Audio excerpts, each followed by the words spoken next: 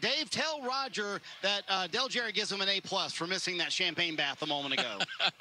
I'm to tell you that you get an A+ for missing the champagne bath a minute ago, but I know your experience with that, and now you see your driver that's in the playoff, Ryan Blaney, go on to the next round. How was that? Well, Dave, I'll tell you, what a race, wasn't it? I think the four teams worked together today with Riley pushing and Harvick there at the end was just amazing. But Ryan wanted that one bad. We talked about it at the beginning, but to thank Ford for that power. Yates gave us some real power, as you could see it. But it was a team effort, and I guess for us, it's just another step into where we want to be, that Final Four. But terrific day for the team. Well, when you don't have all of your cars in there, it paints a little different picture for you as an owner.